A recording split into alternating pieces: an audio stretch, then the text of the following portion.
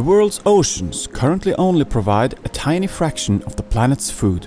But limited land resources mean that farming the ocean may be essential if we're to meet our ever-growing demand for food and animal feed. Seaweed farming could satisfy part of that demand, which is why I've come to Frøya, on Norway's west coast. Welcome to Frøya. Thank you. Jon Funderud is taking me to a 19-hectare kelp farm.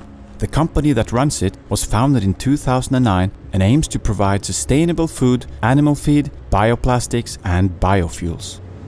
But our first stop is on the nearby coast to take a closer look at the farm's source material. That's part of a large kelp species, which is the fast-growing large brown seaweeds, which we grow on the farm.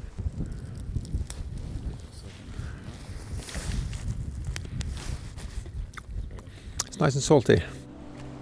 Mother plants like those on the rocks are collected and brought back to the lab where they can produce millions of new seeds. When we get to the farm itself, they're sowing seeds back into the water, attached to these ropes. We'll just leave them here for another 4 to 7 months before we harvest them in springtime. We're going to go back and harvest them in about April, May, and they will reach the size of almost 2 meters in length. This footage, taken from a previous harvest, shows how quickly the seeds grow.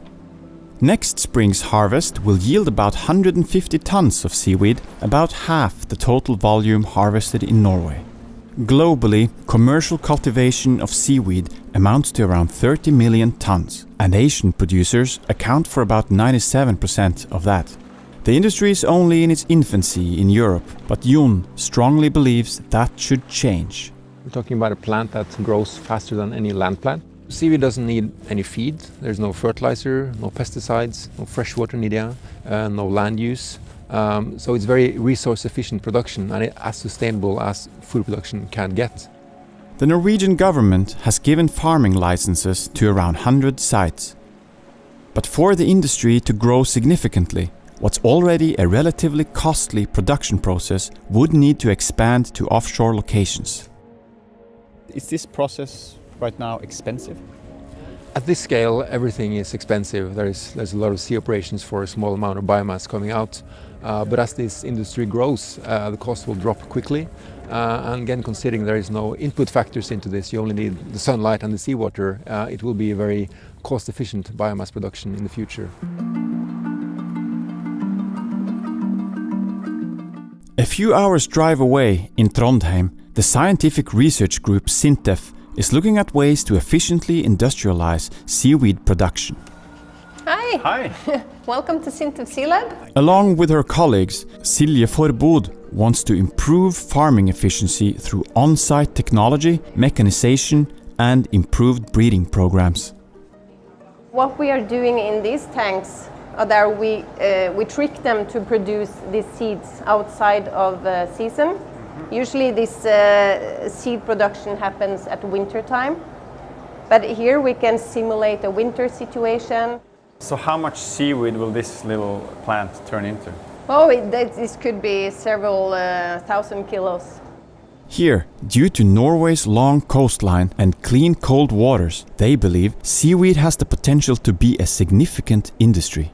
So in a report we published some years ago, we estimated a production of 20 million tons by 2050. So we have to do a lot more research to reach that goal and learn people the benefits about eating seaweed. If they did reach that 20 million tons, they could extract 100,000 metric tons of protein, about 1/3 of the mass of soy protein that Norway currently imports annually for salmon feed. But here, they're also constantly searching for new uses for what they see as a massively underutilized resource. We can use extracts, for example, ground components of seaweed like this, or like this, that we can package in a way that you can take it as, for example, a replacement or an addition to your multivitamin that you take every day in the morning. I don't think it can be stressed enough how little seaweed is used in the industries where it's already used now and how much potential there is for growth. Seaweed is still very much a niche product. But according to Markets and Markets, the seaweed cultivation market size is estimated to nearly double over the next 5 years, to be worth around $30 billion. So maybe there is value to be had in this crop of the ocean.